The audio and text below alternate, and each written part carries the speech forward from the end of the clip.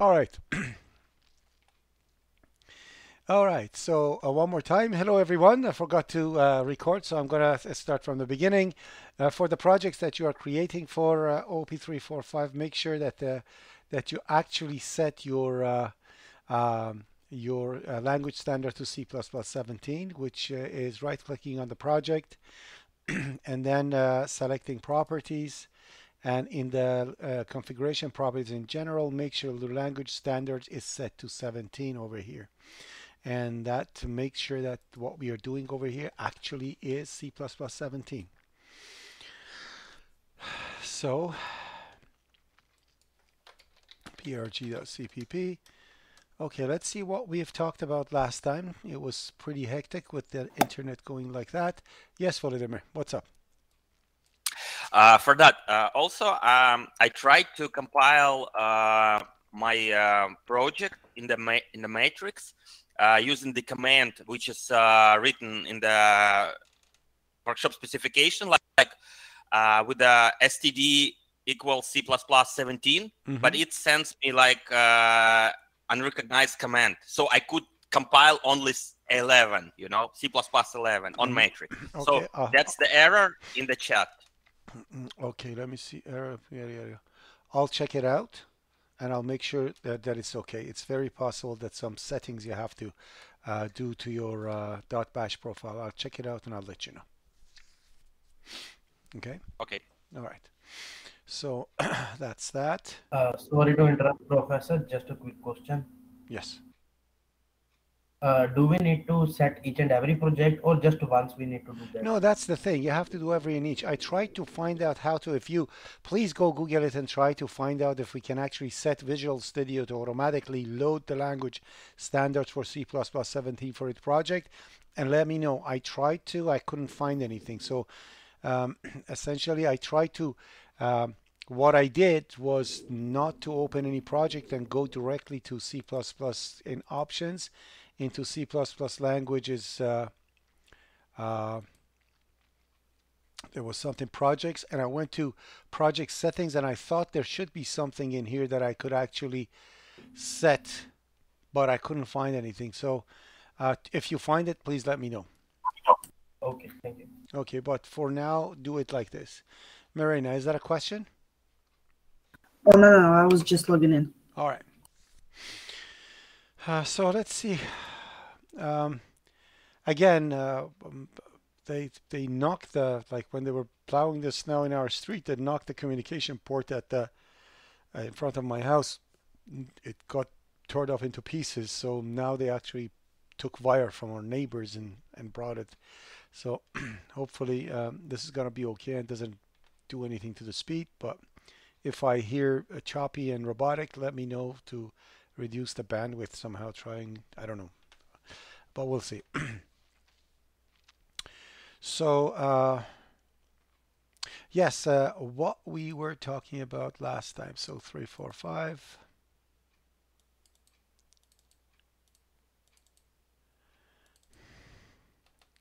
One and 2 and 3 and 4. Let me see, what did we talk about?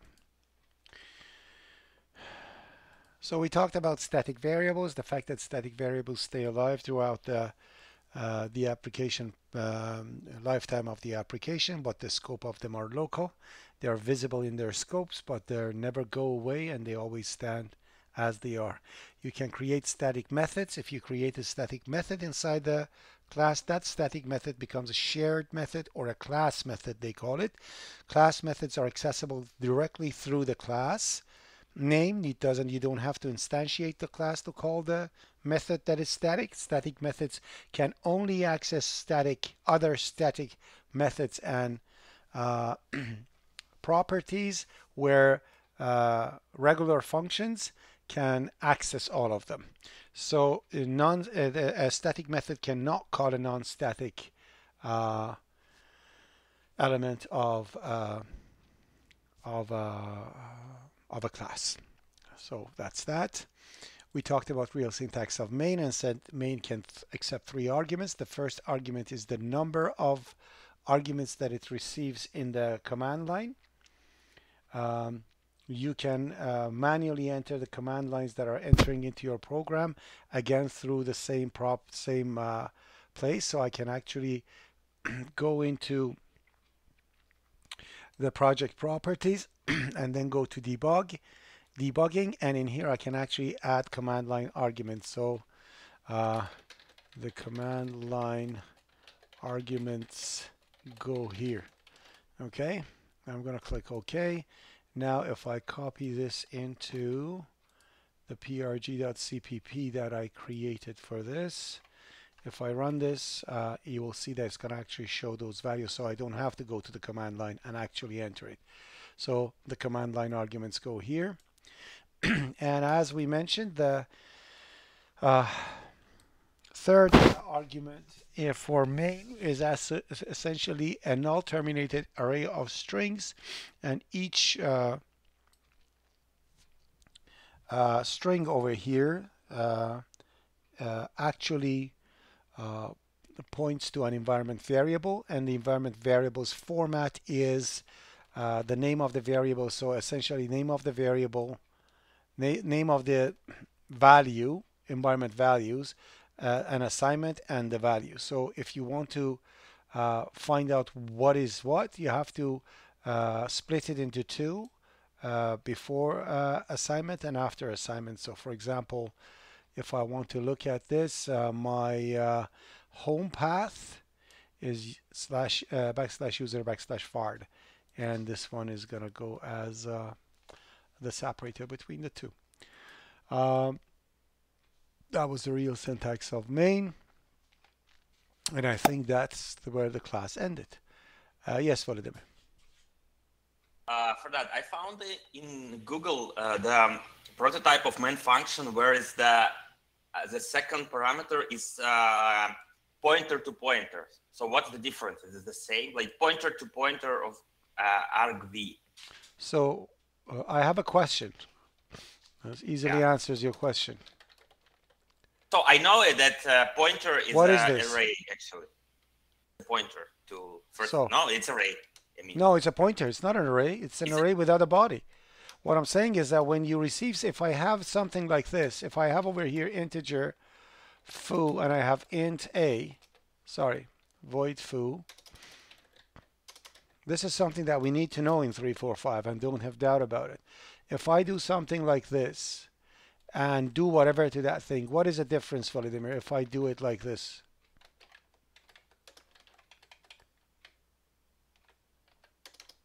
no difference. I understand that's the same, but just asking if that's what I'm saying. So always, thank you for pointing it out, and beautiful question actually.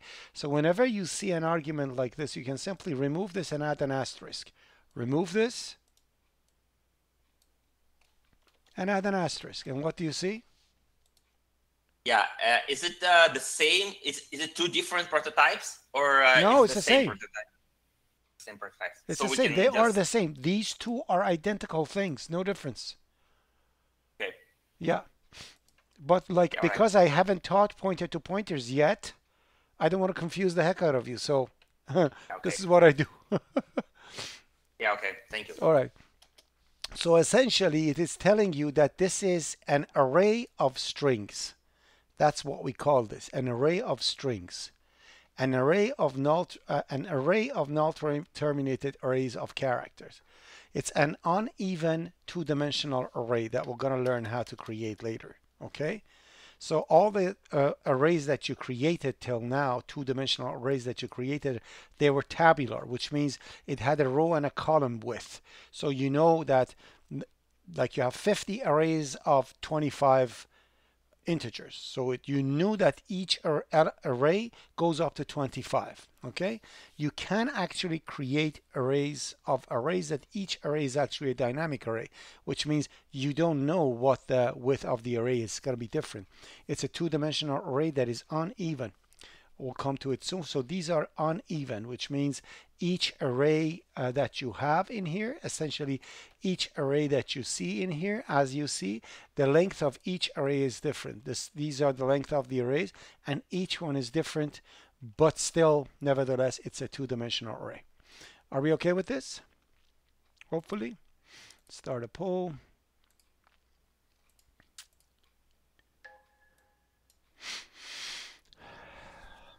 All right. Hey, Barnett, I have a question actually. Go ahead. If you don't mind, are we going to be covering static as well again today, like a brief review? No, you want me to talk about it again? I just want to, yeah, because I'm trying to do the workshop and I just want to make sure I understand static functions and static variables. Okay, static functions. So static functions are essentially functions that they belong to the class, not the object. Short form. Okay? Static. So first of all, static variables and static member variables, two different ballgame. When you're dealing with a static variable just by itself, all it means that this variable is going to stay alive and it's not going to lose its value when the scope is over. And when you come back, it's going to keep the value that it has. And essentially, the initialization happens the first time the function is called. Are we okay with that? Yeah, I get that. All right. For static member variables, they become a shared member variable between all instances of the class. Therefore, they don't belong to any individual instance. So if these are the instances of the class that I have, a static member variable is something that is sitting in a middle and it's accessible by, well, not like that, and is accessible by every individual instance of the class separately. Okay? Yeah. Therefore, none of these objects can create it because it doesn't belong to them. Are we clear about that? Yeah. You understand the paradox, right? Like if it belongs to all of them, then who creates it? I cannot create it in the constructor because the constructor is called upon every instantiation of the object, correct? Yes. So, therefore, it cannot be instantiated. This cannot get created using the regular constructions of the class. That is why we actually created completely separately. This thing is always one click behind. There you go. We always created separately at the bottom of the class individually by itself. You see that? Yeah. So the S that you're saying over here actually doesn't get created over there. It's like a global variable that you create out there, but you make its handle within a class. Therefore, this global variable S is only accessible by class num. Are we good with that? Yep, makes sense. Okay. Beautiful. And that's the reason for this is that anything that you do in this territory, which are the attributes and values and data of a class, they all have to get created. Essentially, these are the ones that build up the class. What we have around here, which are the actions that the class take, they have no physical value. They are just actions. They are just things that the class can do. Therefore, they don't get instantiated. You don't create them. The code is the logic that is shared between all classes, and these logics cannot get created. It doesn't, again, as an example, in real world that we exist, if I know 5 different languages, it doesn't mean that I'm going to weigh more.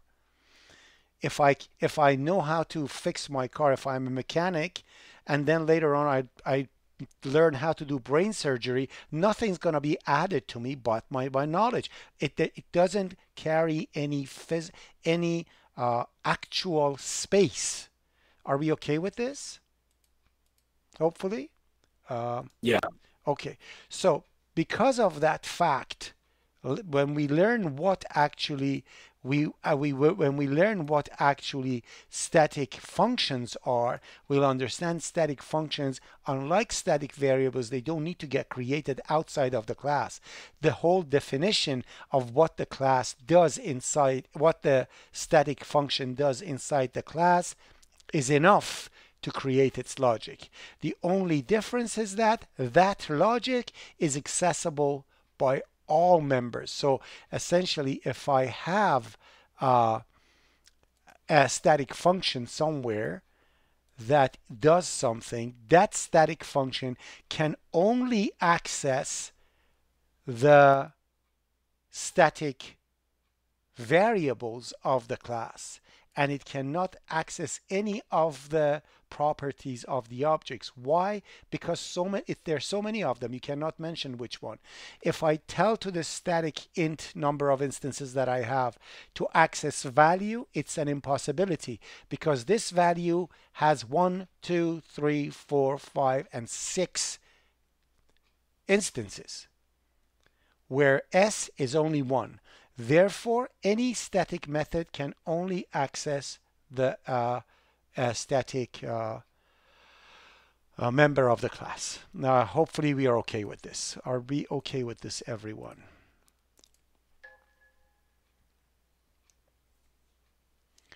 At the beginning of the semester, I'm going slow, and I'm not going to rush into stuff because I want you to understand all these things when we get to all those tricky subjects, tricky concepts at the end.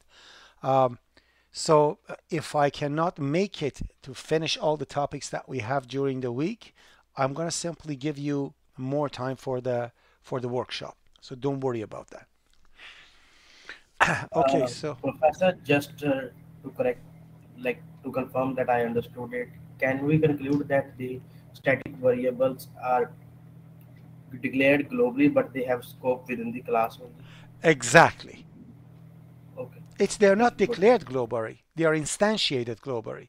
They are declared inside the class. Take a look. Yeah, okay. This is actually declared inside the this is actually declared inside the class, but it's instantiated globally because it cannot get instantiated within the class. Class has multiple instances. And same for the static methods? No, static methods, you don't need to create them. Again, those are methods. They are logics. They don't need creation. Okay. Logic does not need creation. To define the logic is its creation. Yeah. See, when you are writing a function in C language, do you have to create it to call it? No, when you write it, you create it, correct? Yeah. Creation of a function is its implementation of a function is its creation. You don't need to recreate it, right? Yeah, okay. That's why you don't need to instantiate it. You just need to mention they are static and they become the logic that are accessible. But so again, like the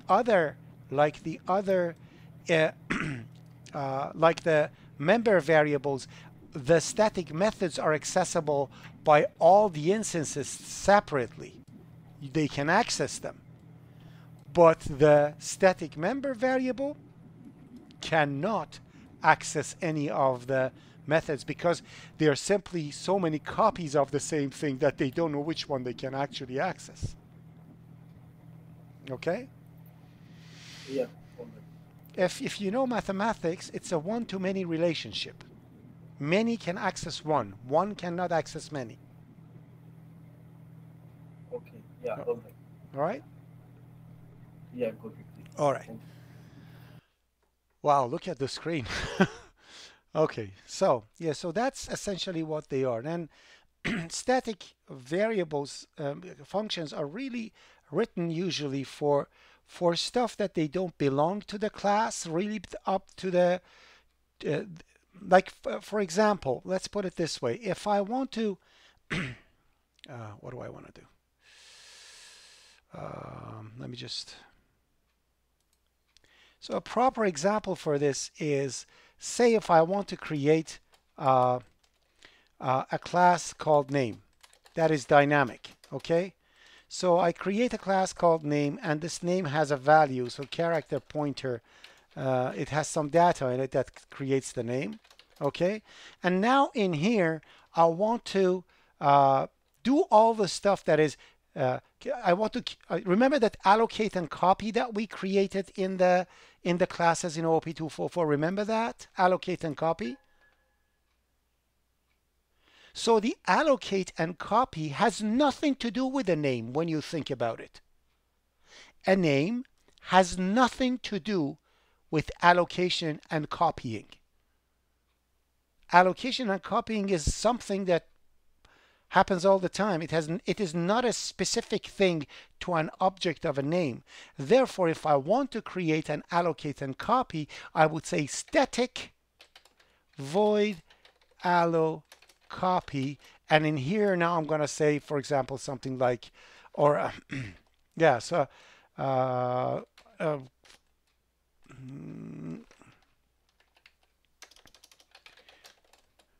like that.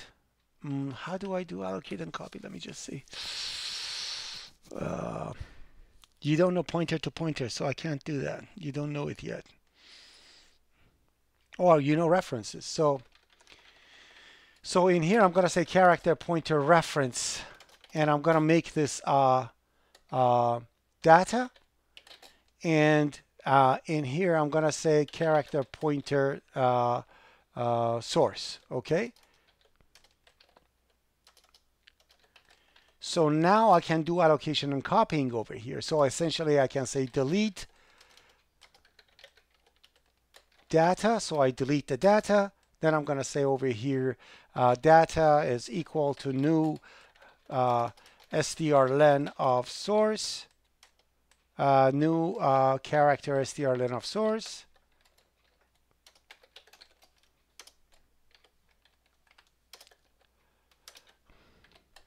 +1, and what else?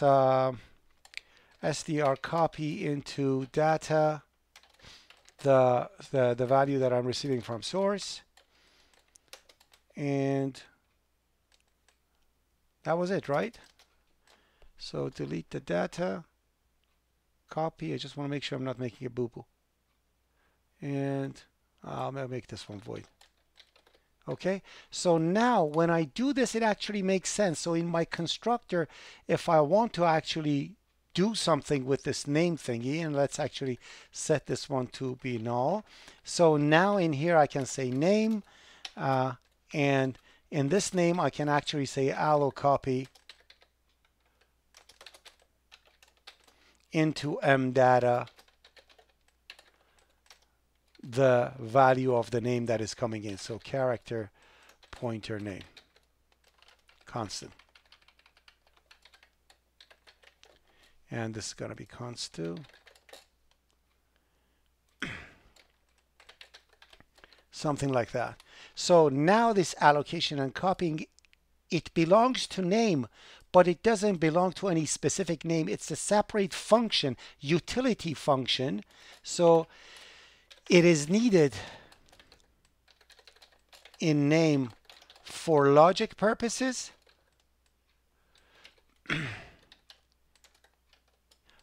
but no need, not an essential action related to a name. What I mean is that if you go ask a 5-year-old person what a name is, it's not going to say, does allocation and copying. No, it's something behind the scene that is supposed to happen to make your work be done. This is a good thing for a static method that actually just does something for you as a logic. It belongs to the class and not the individual objects. Are we clear about this?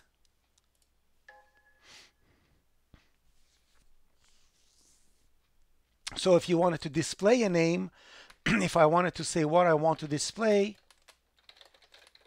obviously display is never a static method because it shows individual names. because it's showing individual names in the class, it cannot be as static. It belongs to the objects of the name, not the class. But allocation and copying is a logic that is shared between the classes instances, and it has nothing to do with an individual object by itself. So that is that. I don't know if it compiles or not. Just fix it yourself if you need to.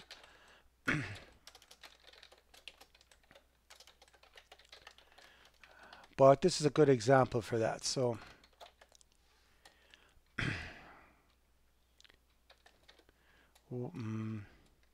why static?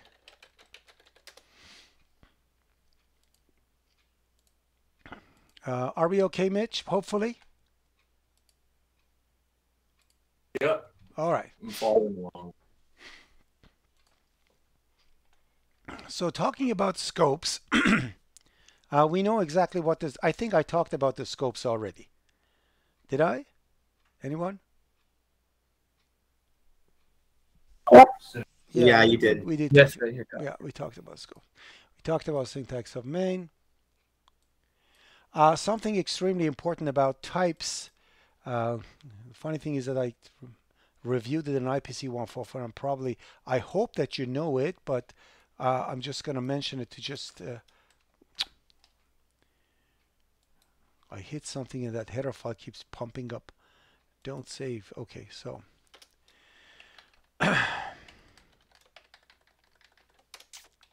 So integer A.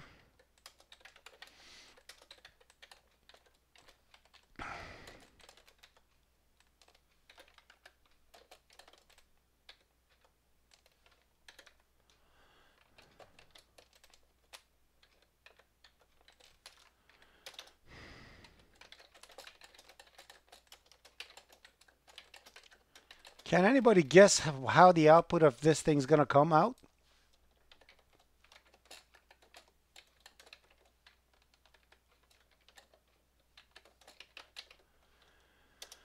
What the output's going to be?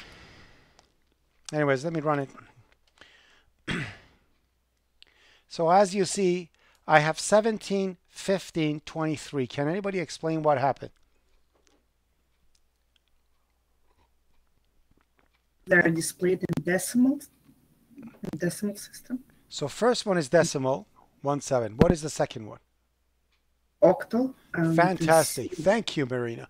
So when you start an integer value with 0, it's not cute. You're not actually adding a 0 just to give a message that it's supposed to be a 3-digit number and it's 17. If you start a number, a literal value in C or C++ with a 0, you're actually in base 8, which means it means 1-8 plus 1-7. This is 1-10 plus 1-7. And this is 1-16 plus 1-7. And the results are 17, 15, and 23 because of that. Are we okay with this? So be careful. Like in early days, like 30 years ago, when I self-taught C and C++, I never took a course for it. But when I actually was doing it, I was this geek who wanted to write the codes neat. So I had something that was supposed to be 3 digits. So I wrote it like this. For 2 months, I was trying to debug it and see why I put over there 17 and it goes there 15. I'm not reducing it by 2. And you have no idea how long time passed before I found out that actually it is base 8. But that's a sad story, but true. Okay. So in here, I'm going to say,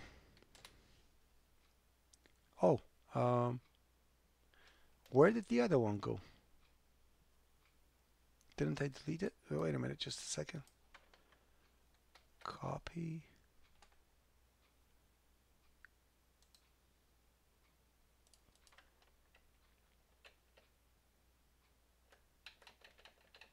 Huh. I think I changed something else. That name thingy is gone. Where is that? Where did it save it? maybe it saved it. Did it save it in the previous one? Why is yeah, it saved it over there. I'm gonna bring it over here. So let me just cancel. And so this is gonna be B dash careful with oct.cpp. Okay, and let me bring that from the other one. Cut, paste. Oh, and another thing I wanted to mention, probably you already know it, but I'm mentioning it to all the classes that had the workshop 0. Anything that you are to rename or delete in a repository that is committed to Git or is no longer done with the operating system. So for example, if this, say, program.cpp, I want to do it PROG, I have to actually right click over here. I have to go towards Git and I have to say either delete or rename. Do not rename it with your operating system. If you do, it's as if the original prg.cpp is deleted from Git, and the next time you pull, it's going to bring it back in. Careful with it. Any rename or deleting that you want to do to the committed files to the repository, the files that are added and committed to the repository, make sure you rename and delete them using Git, not the operating system. Not the operating system's delete and rename. Are we okay with this? Okay. So let's go back and open this up.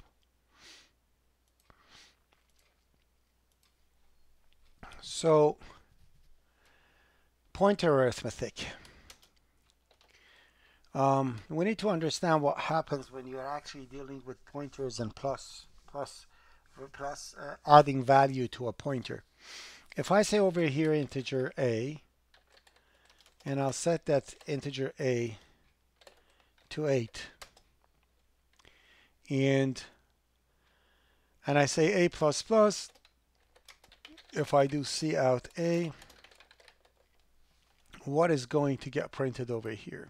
What is the output of this program? Oh, what is the output of this program?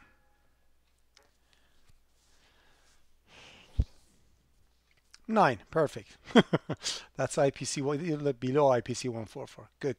So that's 9. But what happens if I do this? If I do, say, for example, double pointer P, and I set that one to, let me just cast it, double pointer 8. So essentially I put the address 8 inside P. Or if I have integer pointer Q, integer pointer 8, and say I have short pointer R, and I'll set that one to short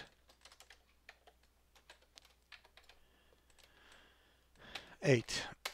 So what happens for every single plus plus that I do? So if I do P plus plus, and I do Q plus P plus plus, and I'll do Q plus plus, and I do R plus plus. If I show every of these, and I'm going to go as unsigned because I want to show the values, this is what I'm going to say. So let's actually show what we have over here. Remember, the original value of all these things was 8. And all I did was adding 1 to them. So Q and R.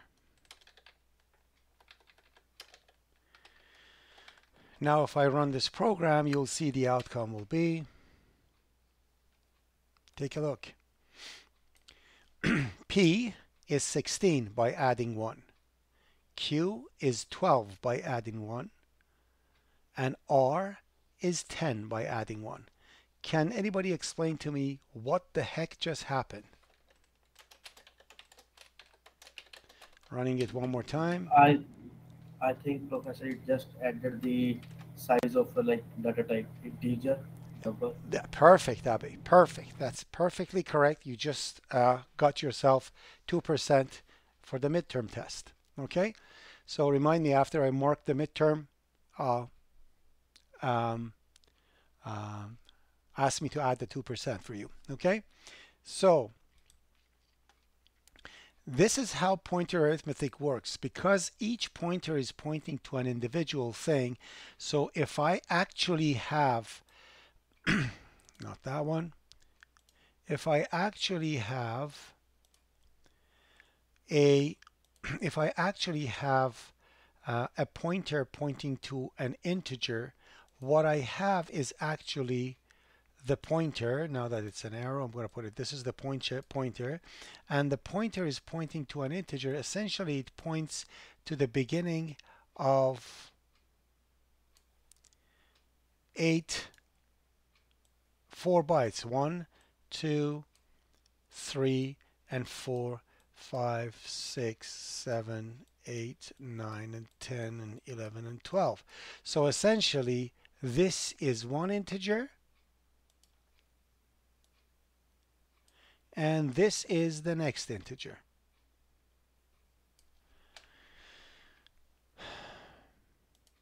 Are we okay with this? Oh, wait. Are we okay with this?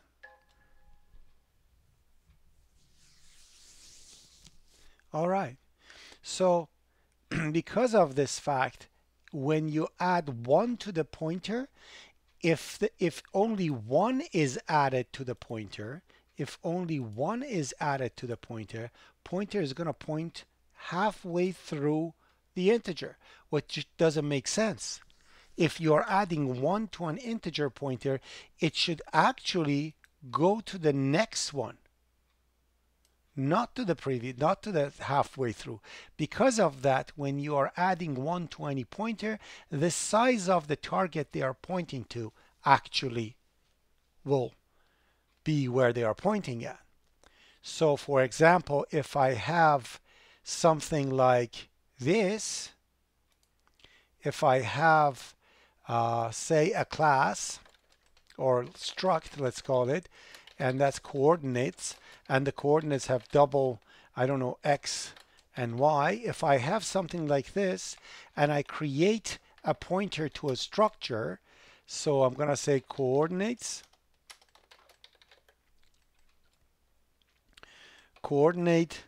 pointer C, and I'll set that one to a coordinate pointer, and let's say I'll put over there 16. If I do something like this, and then I'll do C++, let's actually make everything 16 over here. You'll find out why I did 16. Why am I not using the good old 8 over there? We'll find out later. But anyway, C++. And then in here, I'm going to go C out C.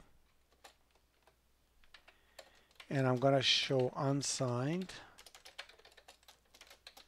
C and L. If I run this program, you will see that the 16 for C actually becomes 32, because that structure coordinates is 2 doubles, and each double is 8, so 8 plus 8 is 16. Therefore, you add 1 to it, 16 bytes is going to get added to it, and that's how it works. Are we okay with this?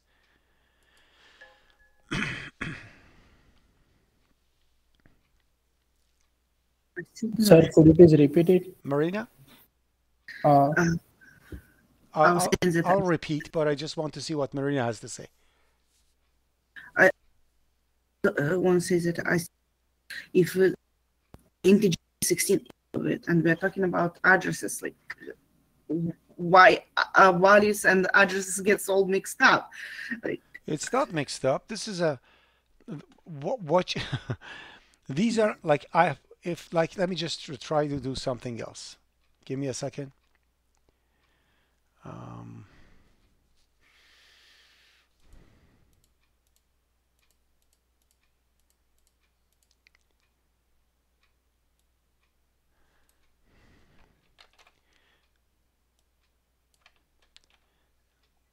Whoa. So let's say this is an address in memory.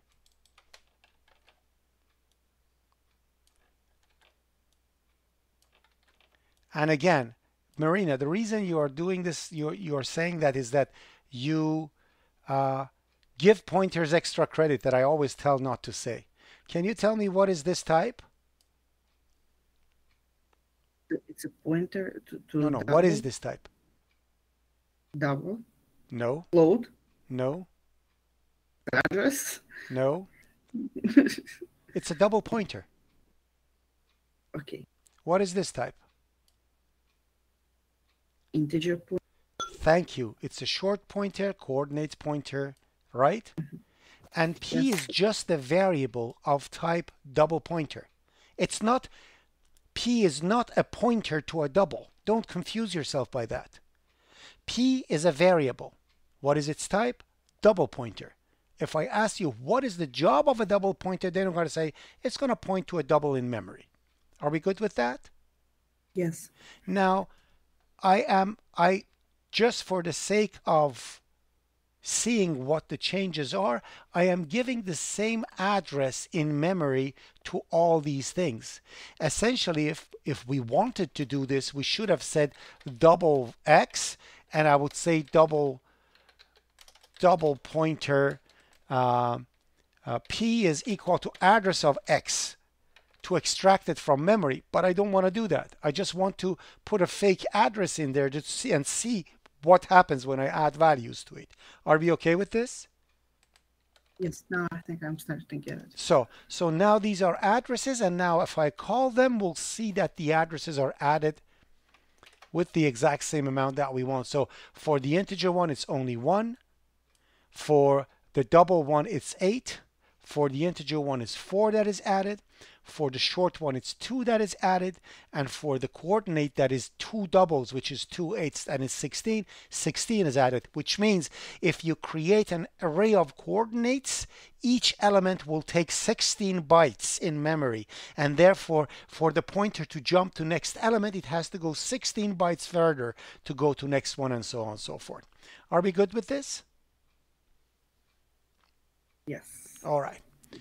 Now it makes sense. All right. Yes, that's the whole idea. If these things don't make sense now, when we are going to go up and talk about all the smart pointers and things like that, then you know what I mean. I want everybody to understand how things are happening before we get to the juicy stuff. Okay.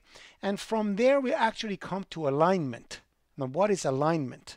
Okay. Now, if I actually go over here and say struct coordinate, if I say cout align of coordinates.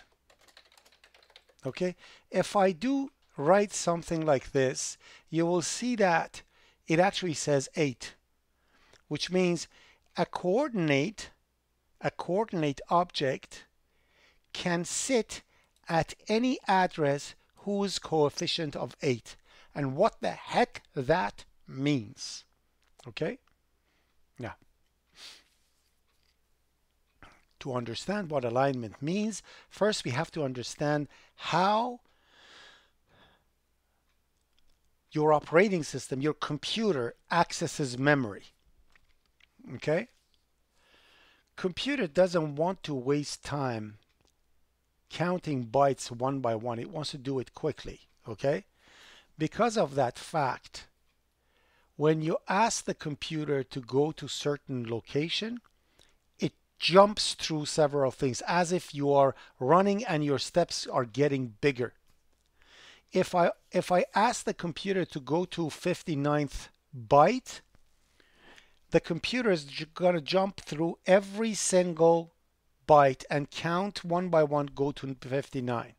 But if I ask the computer to go to 50th integer, computer is not going to multiply that 50 by 4 and see, oh my God, that's 200, and then count one by one.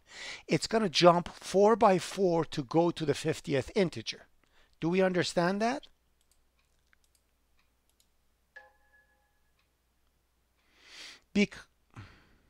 Vad är det med? No, I didn't understand. Can you repeat, please? Okay. All right. When the computer wants to access memory, the steps that it takes to get to the piece of memory that you want, the steps that it takes, is the size of the target. Which means if you have a double, computer would get 8-byte steps to get to your double. If it is a character, it will get 1-byte steps to get to the character. If it's an integer, it will take 4-byte steps to get to the integer. Okay, I got it.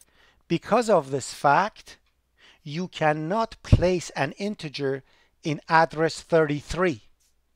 Because 33 in no way can be divided into steps of 4. Do we understand this?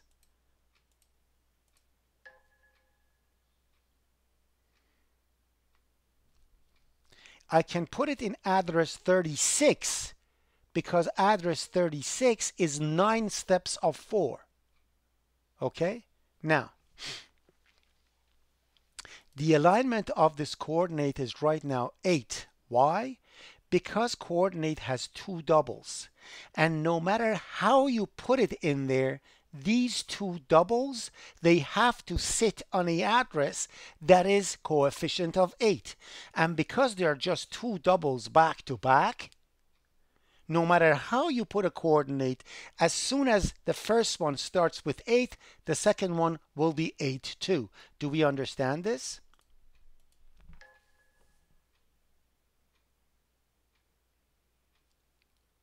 So everything in this structure can actually sit perfectly.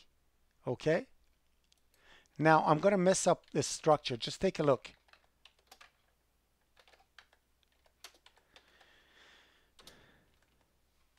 Say, I want to add an ID to it too as a character. So I'm going to say character ID. So my coordinate ID, okay, is the coordinate that has an ID too. Now logically, when I look at this one, what should be the size of the coordinate? Can anybody tell me what the size of the coordinate should be? Coordinate is 18. Yeah, some people are saying 12. Yeah, one person says 17. The other one says 9. Okay? You will see how different. Another person says 16. It cannot be 16 because the 2 doubles is 16, so we have a character that is the extra. But let's see actually what the size is. So I can actually go over here and say cout size of coordinate. First of all, let's see what is the size of coordinate. So size of coordinate is size of COORD.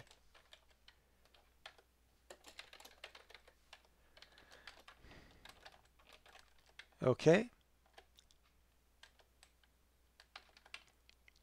And alignment is this one, okay? Just to take a look at what we have done. So if you look at the size of the coordinate, it's 16 bytes because it's 2 doubles of obviously, but the alignment for it is 8. That is supposed to be alignment, by the way. The alignment for it is 8, which means it can sit at any memory with that is coefficient of 8.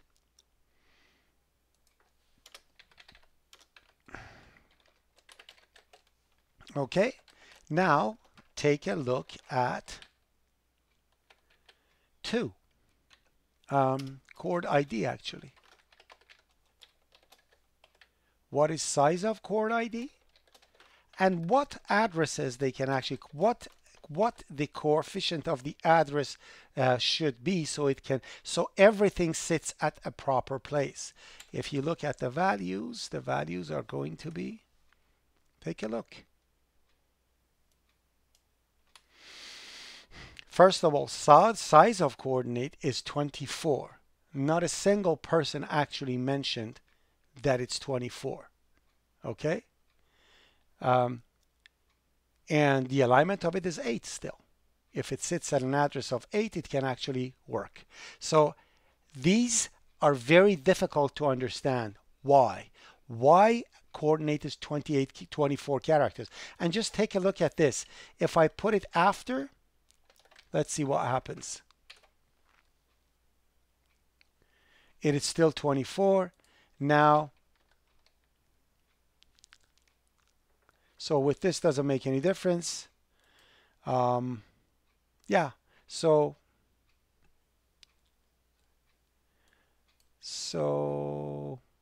I just wanted to show it to you that in different scenarios it's different. Let me see if it's going to make any difference like this. I don't think it's going to make it because they're all doubles.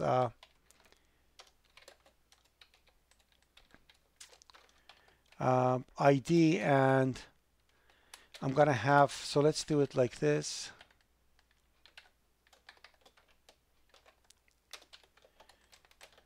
Int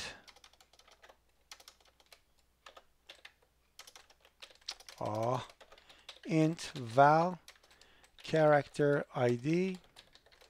Let's see what is the thing now. I just want to show you. So now it's still 24. Now it is still 24. What can I do over here to make it?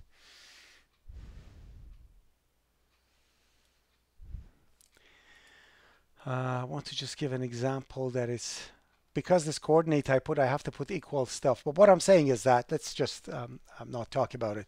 It's not that important. I'm just gonna let's put something like this over here. A long val. I want to see what's going to happen now.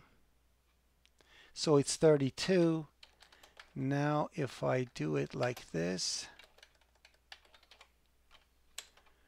it's going to be still 32. It's still 32. No, I couldn't give you a good example on it.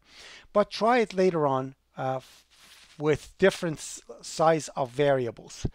You can have the same thing reorganized in different way, and the size of the structure will be different. So let me just see if I can demonstrate something for you now. It's struct test, and in here I'm going to go double A, integer B,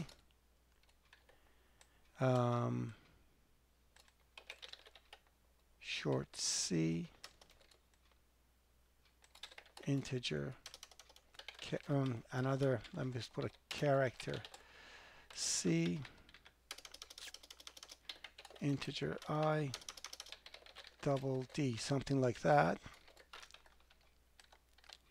What I wanted to say, if I can demonstrate it, fine. If I can't, I'm just going to mention it. So let's put this thing over here.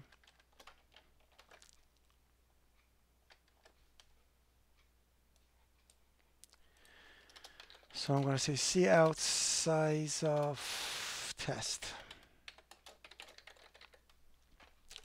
So size of test is right now 32. Okay, so size of test is 32. Let me remove that double.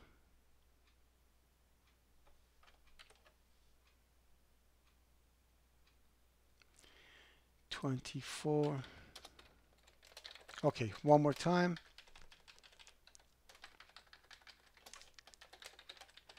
Test 2.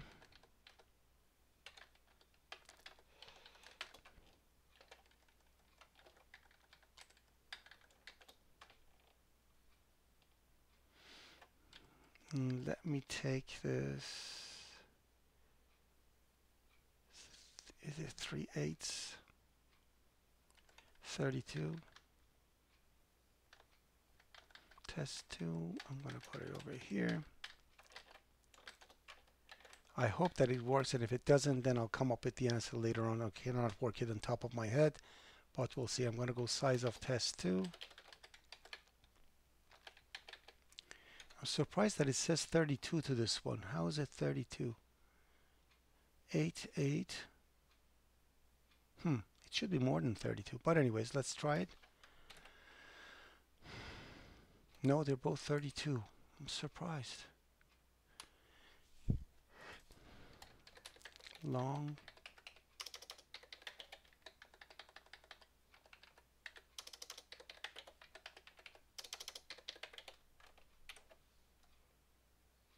Same thing.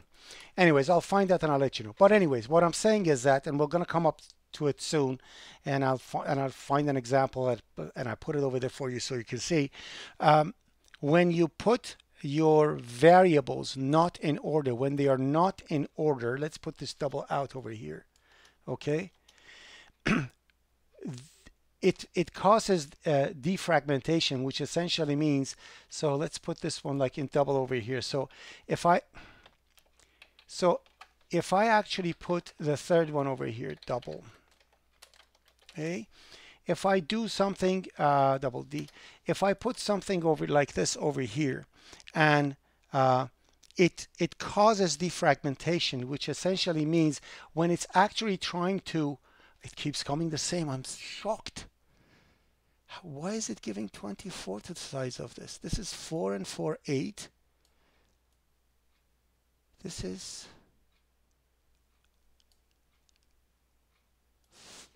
is 8, 2, 8, 16, 17.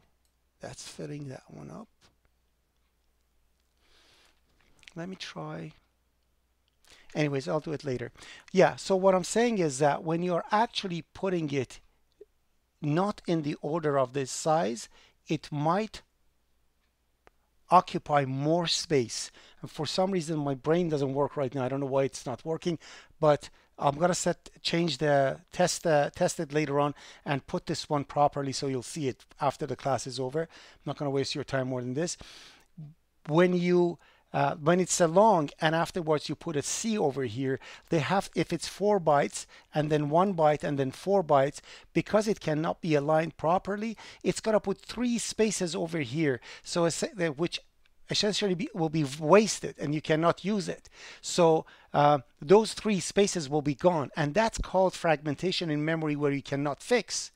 But when you do it in the ascending order from the biggest one to the smallest one, always it is safe that uses the least amount of memory possible in the structure or the class or the compound type that you are doing. So keep that in mind, and always remember the alignment of an entity, a compound state, a compound object in memory and its size are not the same. Size is the amount of memory that it occupies to be able to be fit in memory.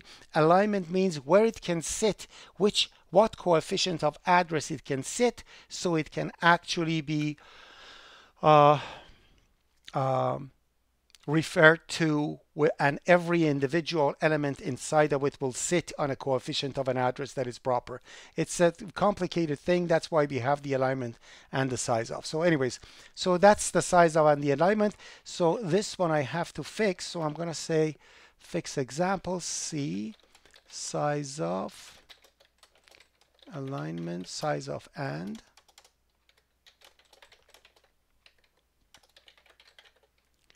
CPP, and this is not C, this is not CPP.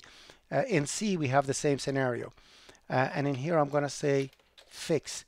So I'll fix this one, and when you run it after the class, you will see that the 2 size offs with the exact same amount of property will be different between test and test 2. You'll see what the example is going to be. Anyways. Hello, sir. Yes. So like in the structure, like in the class of code ID, could you just go upwards? Oh, sorry. One more time. In the like class of code ID, could you just go upwards for like code ID class? Mm-hmm. Yeah. So on line number like 7, it's double XY. So it would be like around 16, right? Yes. And if it is like character ID, so the total would be like around 17. Yeah, but it has to go, so it fills the extra 7 spaces with garbage. It becomes essentially non-accessible. But like when you like when you don't added long value at that moment, the size would be around like 24, right? Yeah, So, what but just actually it would be like 17. So see why this is it's like 24? that's what I'm saying. What, so you're saying the size is now 24. Why it's not 17 and it's 24, correct? Yeah. Okay, so let's make it smaller than that. I just made it double X and an ID, okay? So it's supposed to be 9, correct? Yep. Okay, run it like this, and it becomes 16, not 9, correct? Yeah. Now I'm going to make it even smaller. I'm going to make it an int. So int x and ID, x is 4, ID is 1. So you would say it should be 5. Why the size is 8 now, correct? Yeah. Okay, let's see why. Okay, and for that I have to do this. Please pay attention. So it's 0, 1, 2, 3, 4, 5, 6, 7, 8, 9. Okay, and these are, let's say, the bytes sequence of the bytes in memory. Okay, are you looking at this? Yes. Okay. The first one is an integer, then it's 4 bytes, correct? Yeah. Okay, so that 4 bytes will take how long? It takes from here to here, correct? Yes. And what will the ID take? ID will take 1. this much, correct? Yep. 3 to 4. What is the next available byte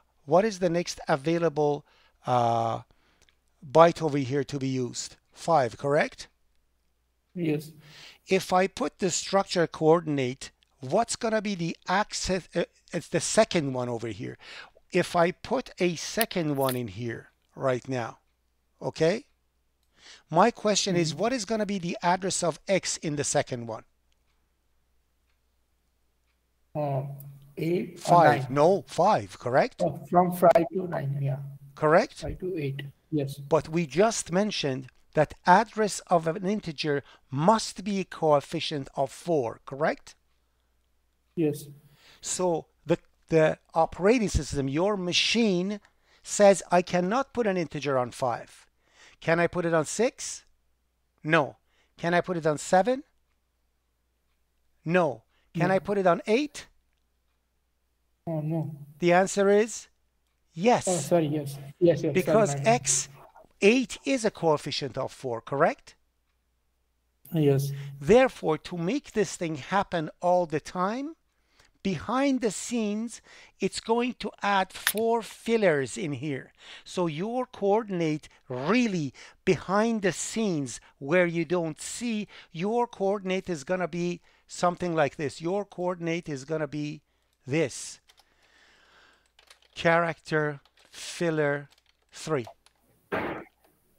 And this filler is garbage. Nobody can access it. It's essentially, these 3 bytes will be wasted completely. And it's actually inside the structure, but it's never used because you did not access it. Okay. It just makes it bigger so all the addresses sit on an element properly. Does it make sense now? Yes. Yes. All right, so that's all. So if I compile it now, you will see that it's not going to make any difference. If I compile it now, you will see that although I made filler 3 over here, but when I run it, it is still, I put this 1, 2, 3, 4, 5. Sorry about that. Let me just put these over here. Yeah, so if I run it, you will see that it's still going to be 8. It doesn't make any difference. See, it's still 8. Even though I added 3 characters over here. And if I remove it, it's going to be still 8. Why? Because it wants to keep the alignment correct. It adds that garbage over there, that empty space over there. It's like you have bottles, and each bottle is 250 cc's. If you want to have portions of 100 cc waters, each bottle will have 150 cc of empty space not used, correct? Yes. That's the same scenario over here.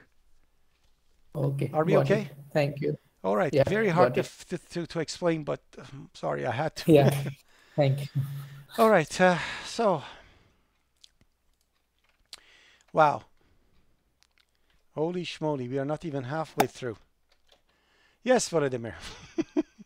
Yeah, I have a question, but if you don't have time. No, go ahead. Just, Go ahead. yeah, but that's maybe a silly question. I don't know. Let's assume that we have a memory, and half of that memory occupied by integer variables. Okay. Okay. But every integer variable located not just next to each other, but in every 4 bytes. So it's like integer, then 4 bytes, then again integer, 4 bytes, like zebra, okay? Mm-hmm. And we want to place another double No, you variable. can't. You gotta get a null pointer yeah. assignment because you don't have enough memory. Yeah, that's what I'm asking. So in this case, we will get an error telling us that not enough space, right? Memory, Yes, right? but it's very like we are living in an imaginary world. Yeah. Yeah. Where you can fill all the. Yes. So what's the name of error? How do you call it? You don't have enough memory. What do you mean? What's the name of error? No. You said segment. No. It means not enough memory. That's all you're gonna get. Out of memory. But you're not gonna get that error. It's impossible somebody be able to do that. You just said, what if I could do that? Can I allocate a space for a double? I would say no, you can't. Okay. Yeah. Okay. Easy. Thank you. But yeah, if you're programming a microcomputer, like a computer with 4K of RAM, there are computers like that, and you can program them with C. Like you have 3,000 bytes of memory in it. 3,000, literally. 1, 2, 3. Not 3,000 gigs, not 3,000 megs, not 3,000 bytes, single bytes. Okay? Okay. When you do like that, then all these things come in play. You have to actually literally sit over there and think what goes where so I can save 2 more bytes. Yeah. Okay. So my remote control works. Got it? Yeah. Okay, thank you. All right. Whew. All right. So, all right. Everybody knows what it is return do, right? Okay. Do you know where this 0 goes? Let me just. So we actually don't need to. So I'm gonna.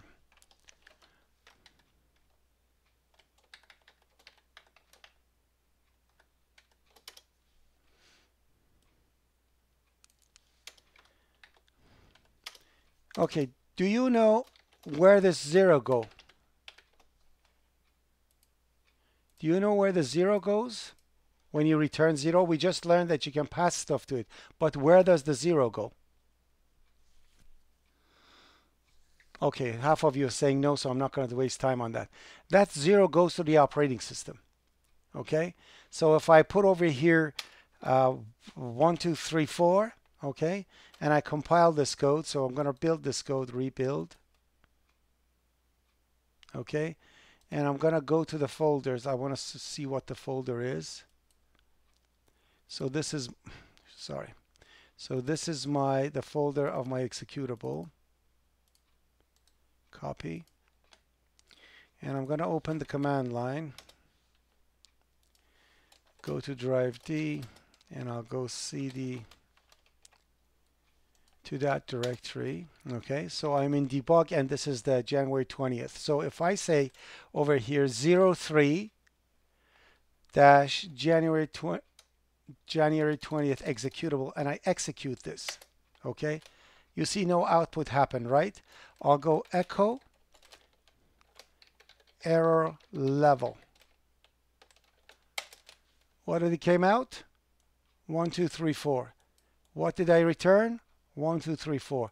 So essentially 1, 2, 3, 4 is sent to the operating system, and depending on which operating system you're working, that's what's going to be it. I think in Linux is, I have to ask my wife, she's Linux guru, like question mark underline or something. It's that type of, like, that's the name of the environment variable, but that's the error level. That's what it's going to. So essentially you can send messages to the operating system, and the person who writes a shell script program says execute your program, then checks the error level. If error level was 0, program was successful. If error level was 1, disk was write protected. If error level was 2, database was corrupted, and so on and so forth.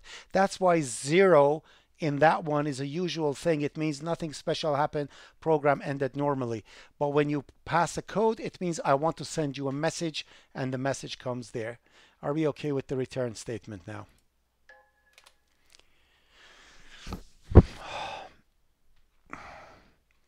In submitter program, for example, that's how I find out if you have an error message or not, because the compiler actually sets the environment message when you have some errors in your compiler. So when you compile, I actually check the error level to see if compiler failed or not. If it failed, then I'm going to say this program has compile errors.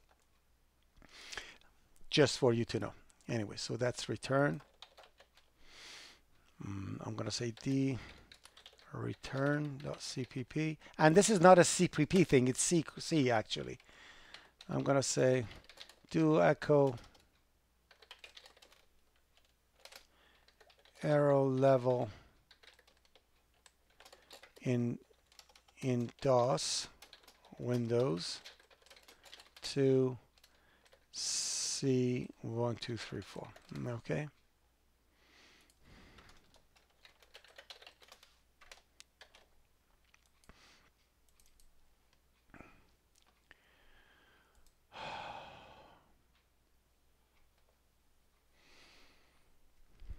What's the time? 2:47. Okay, I don't know about you. I need like 5 minutes break. I have to go get some glass of water. So 5 minutes break, and then we're going to come back. And we haven't touched anything yet. Oh my goodness. All right. Let's go and come back. 5 minutes break. I'm going to go grab some water and come back. And you do the same.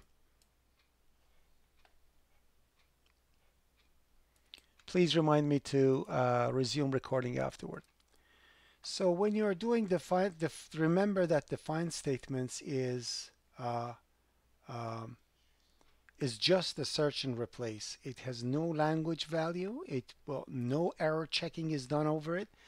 To give you an example, like just take a look at this. I'm just gonna show you something, and you'll see exactly what I mean when I say actually no error checking is done to it. Take a look at this program.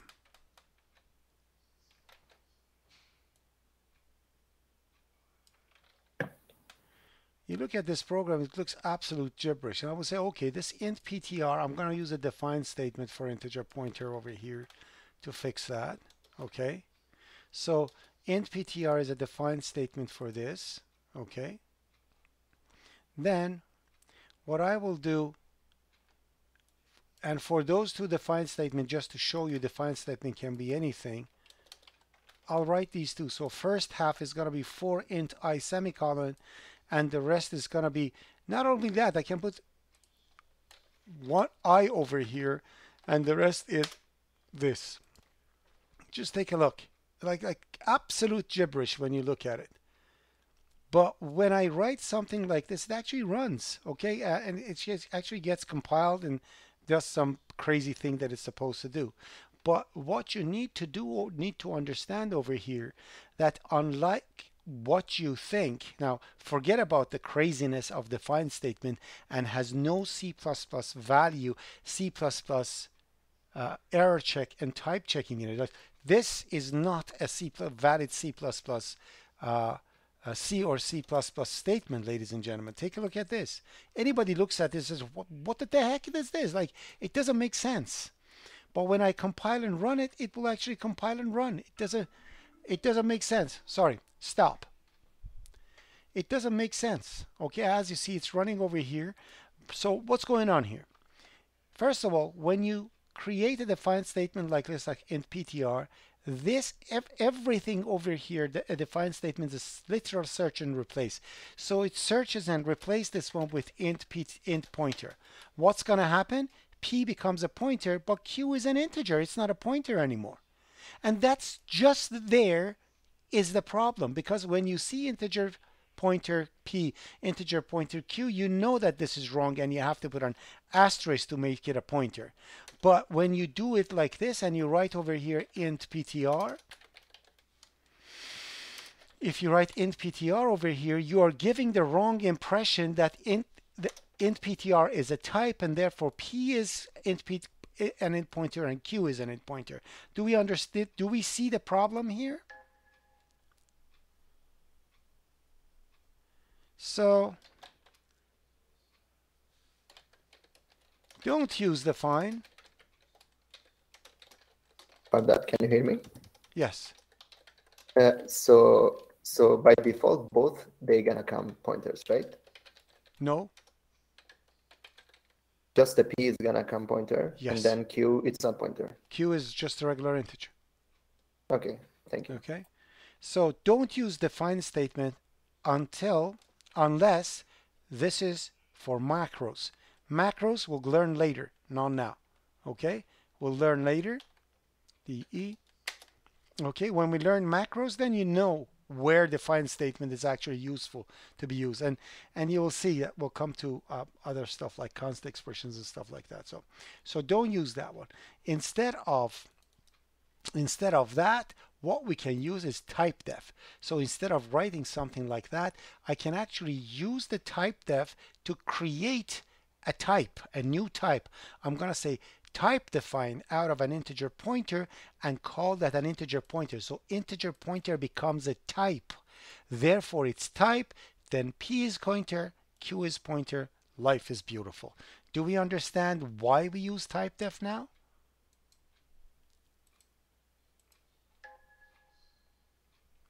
Also, type def can be used for some ridiculous stuff that you're going to be using, types that you're going to use that it's going to take a long time for typing. So C, D, E, F, type def.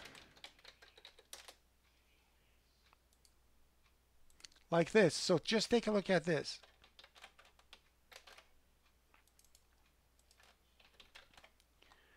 Say you want to create a constant unsigned long integer pointer.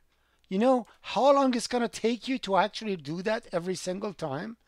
You don't want to do that. If you are to use something like that over and over, then you create a type def and you say, okay, it's a constant unsigned long integer pointer, or unsigned long integer, or unsigned long integer reference. So by doing stuff like this, you actually create shortcuts for humongously big types that you want to write, and it's going to make your life much easier. Are we okay with that?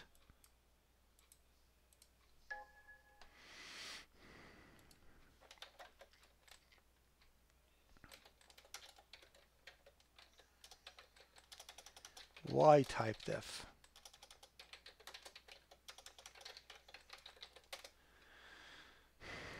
And this is not something new. We have done this already in C language many times. Like when you are actually writing C program, when they wrote C programs, you had to keep typing struct this, struct that to recreate it. But as I mentioned before in class, they used type def and they put the struct over here and they put student over there. Therefore, they didn't have to keep actually creating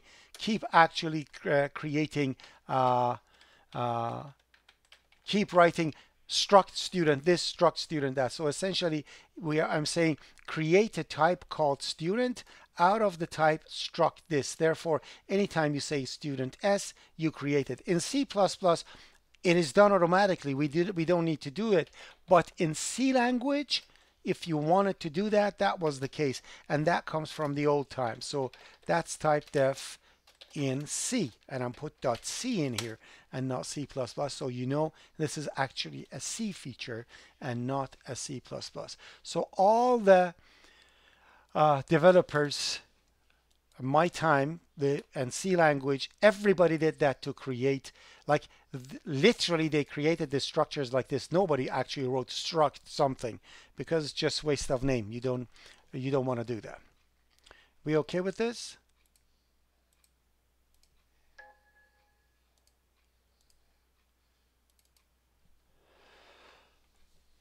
Okay, what's the time? 3 o'clock.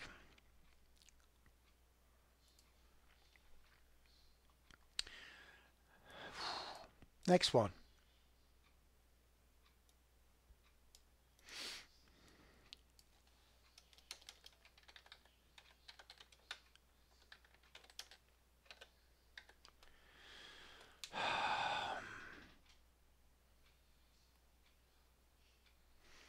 let's say you want to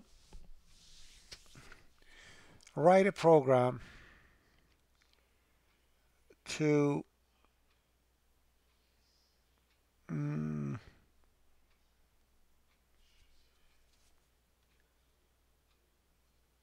copy a piece of memory to somewhere else. So you want a piece of memory and you copy that piece of memory to somewhere else regardless of the type.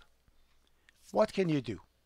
Like, if I want to do that, I have to say something like this. What is the smallest type, addressable type in memory? What is the smallest type that we can do in C++? Character. Perfect. Yeah. Good, good, good, good. So if I want to do that, I can say void copy mem, and I want to copy memory. And I'm going to say character destination, and constant character pointer source and integer size. Now with this, I can copy everything to everything. If I have a double and I want to copy one double to another, I'm going to say double A is equal to 3.5 yada yada yada. And then here I'm going to go double B. Now I can actually say over here something like copy mem. And let me show you how the copy mem is done. So in copy mem, I'll go for integer I set to 0, I less than size, and I plus plus. And let's make this size unsigned integer because it's never going to go negative. So that's an unsigned int. And I can say destination I is set to source I. And it copies everything from one piece of memory to another. So I can say copy mem into address of B from address of A, size of double. Now, doing something like this, I can actually copy everything. But as you see, I'm getting an error because this is a double pointer. In here, I have a character pointer. So to actually use this copy mem, I have to cast this to a character pointer and cast this one to a constant character pointer. And then it would work. Now, if I actually say double C out B and L, I broke down the double into pieces and I copied it byte by byte from one to another, and the result would be 2, 3, 4, 4, 5, 6. So I copied everything from one place to another. Are we okay with this?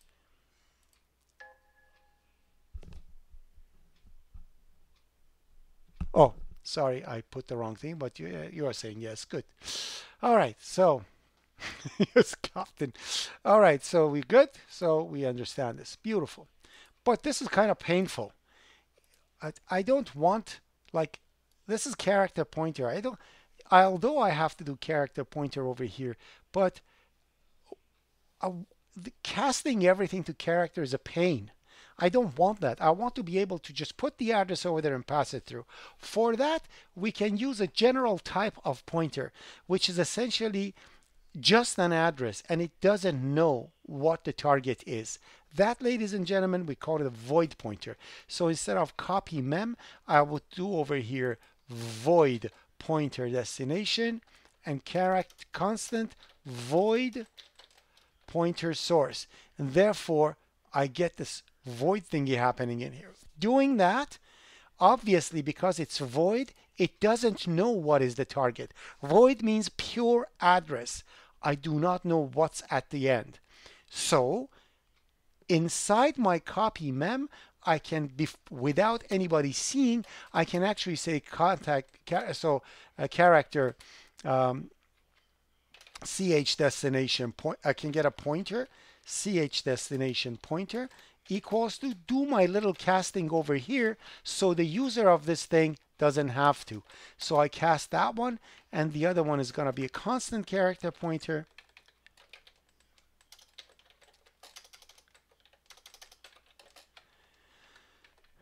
Source, that is going to be that one. And therefore, now when I copy it, I can actually do a copying. And when I do that, I don't need to cast this to anything anymore because void pointer is address of anything, and therefore casting is no longer needed.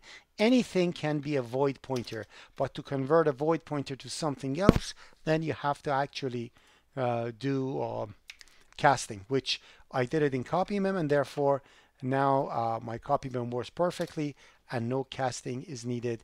And that, ladies and gentlemen, is essentially called void pointer, which means it's pure address. It doesn't care what is sitting at the target. It's just an address. Are we okay with this? And by the way, instead of unsigned int, we can use an int, an internal type of C++ that is called size t, by the way. Size t is essentially same thing as unsigned int. It's a size type, okay?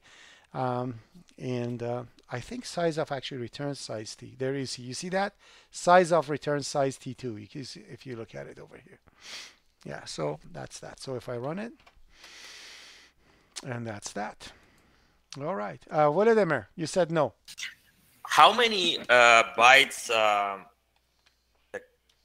the compiler allocates for void pointers? All pointers, regardless.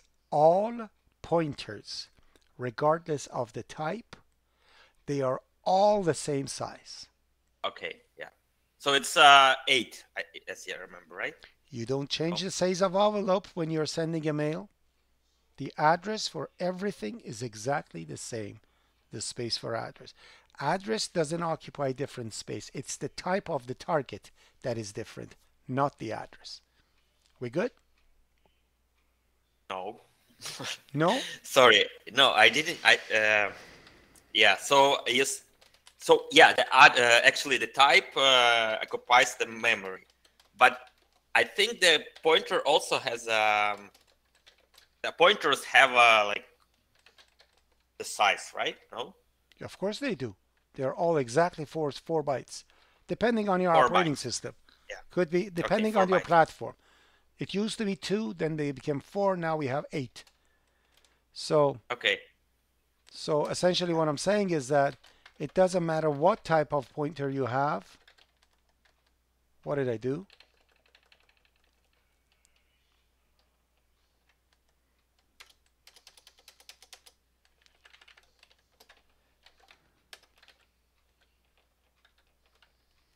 Seriously, even my copy paste is going out of whack. My brain, seriously, after a while gets shut down and then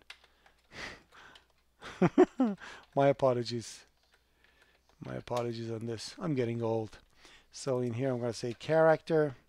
Here I'm going to say int. In here I'm going to say short. And in here I'm going to say student class struct student character name 50 and integer student number and student pointer 2. They are all the same, no difference. 44444. Size of all the pointers are the same. It's the target that is different, and that distinguishes the type of a pointer. Are we okay with this?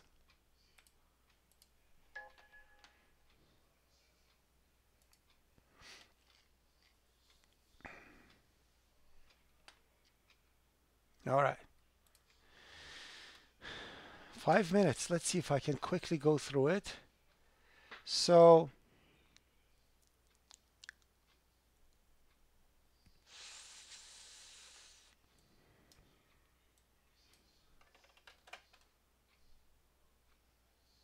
did I save it as thing?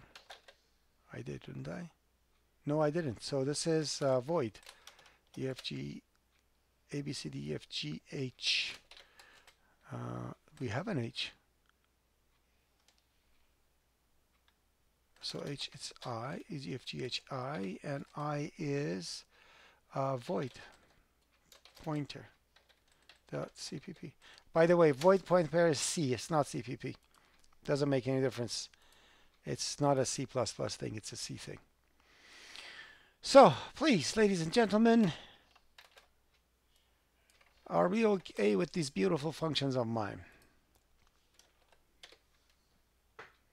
I love the fact that when you actually bring your mouse over a literal value, it actually shows that no double value is precise. Look at the value over there. That's how 7 is kept in the memory. Anyways, so double tax is that value. Int value, I'm returning 10. This tax value is returning the reference of that tax. Foo reference A is receiving a reference and setting it to 234.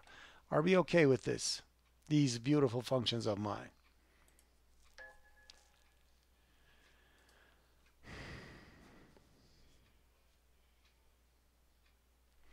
L value is essentially anything that you can put it at left side of an assignment operator. That's what we call an L value. R value is something that you cannot put it at the left side of an assignment operator. R values cannot be set to anything. The easiest thing to mention is this. So let's just go through it and see what happens. I'm going to go through them one by one, creating some variables. I'm not going to type this. We don't have time. I'm just going to copy it and explain. So integer I, integer pointer P, I is set to 6. I is L value. R is R value. We are good. You can set it. Double T, P is address of I. We are perfectly okay. You can say P is address of I. We are perfectly okay. But you cannot say P is equal to address of 76. Why? Because 76 is an R value. It's not an L value. An address requires an R value. Requires an L value. Okay?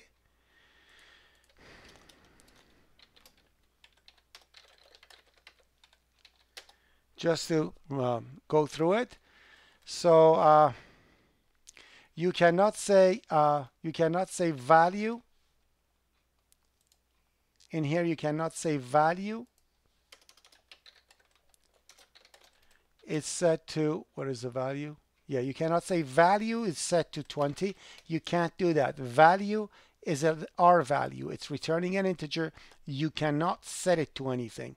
So this is wrong. The same thing as top. It requires an L value, but you can say tax value is equal to 0.234. Why? Because this is an L value. An L value is a reference. We can actually set it to something. Are we okay down to here? All right.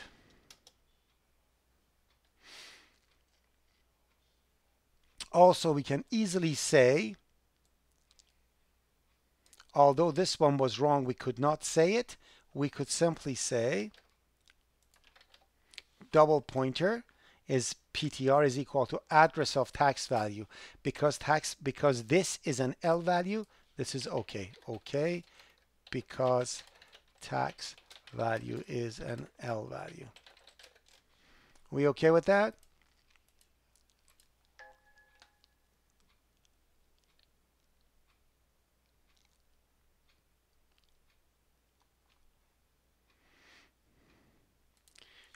I can say foo I. There is no problem with that. If the reference of I is going to be passed over there, it's 2, 3, 4, 5. But I cannot say foo 1, 2, 3. That can't be done. Why? Because a reference needs R value, L value, and this is not an L value. Okay? Not okay. Not okay. Requires an L value. Do we understand what is the difference between an L value and an R value?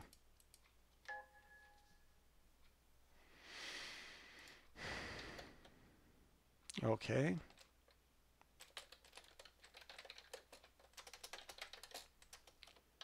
R value.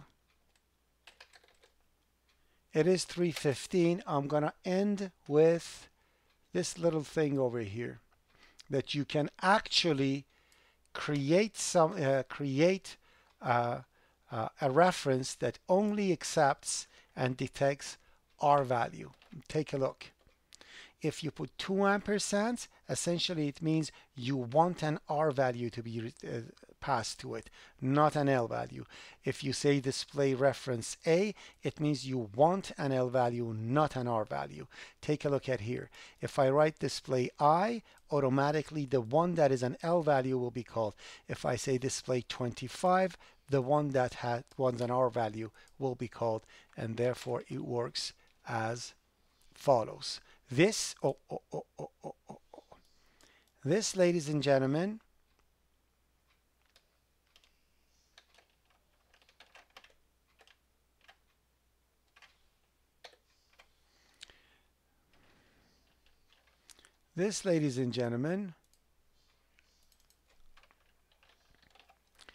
essentially is C++, C++. So it's not in C. You cannot do this. So you can actually detect with a function what type of value you are getting. Is it an R value or L value? And this becomes very handy soon to come when we are going to talk about copy constructors, move constructors, and move assignments. Okay? And that's it. So if you would be kind if the next time when you're coming you tell me, Fardad, let's talk about classes and L values and R values, and I'm going to explain a few things on that one before we continue to move constructors and move assignments and so on and so forth. Any questions?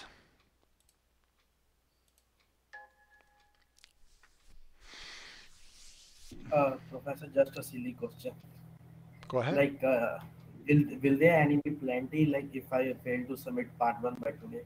You're very faint. I can very barely understand what you're saying. If you could bring the microphone in front of your mouth, I would really appreciate it.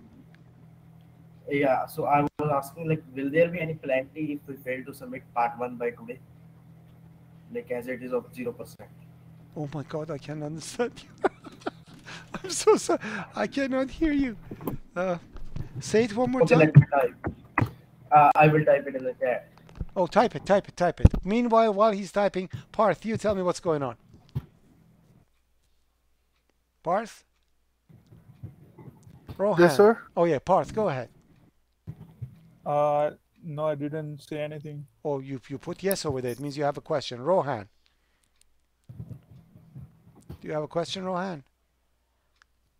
I think Parth and Rohan, people like that, just they have their little sister over there. As soon as you see something comes up, click yes, I'm going out. Okay, let me see. Will be there any? If I fail to submit P1 by today. P1 is not, part 1 is not submittable. Read the instructions.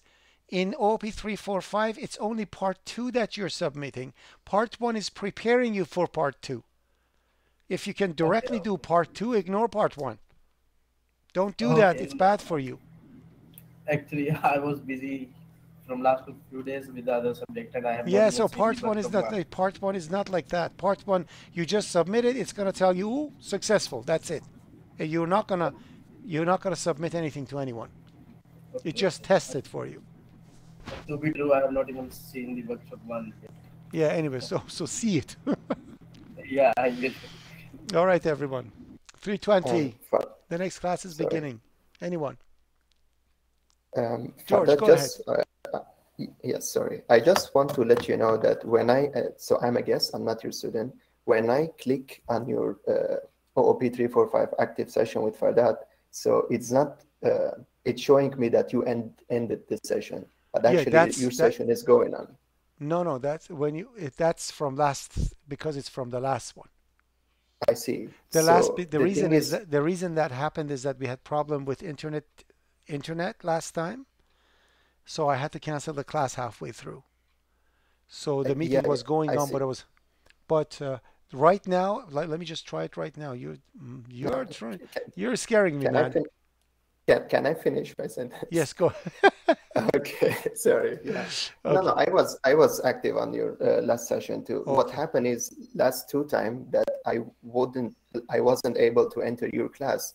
I was texting my friend she sent me the link because she was able to enter your active class. And then when I click her link, it's showing me that just put your name and enter the class. But when I open it from GitHub, You it's are showing caching. me Your browser is caching it. Your browser okay, is so caching the last days. So if I what go, can I do to fix it? clear the cache.